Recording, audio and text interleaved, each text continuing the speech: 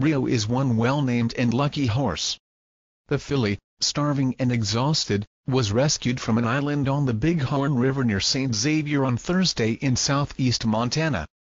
She was lying there, just whinnying, said Eshan Zaic, whose husband first spotted the roughly month-old foal while fishing. Zaic, who is the president of Help Every Pet of Hardin, rallied the troops. She and a handful of volunteers took a small boat to the island Thursday and spent about 20 minutes trying to corral the young horse. Once they did, the horse wilted, leaning up against Zaic, her skittishness overcome by exhaustion. She just needed something to hold her up, Zaic said. She was so desperate.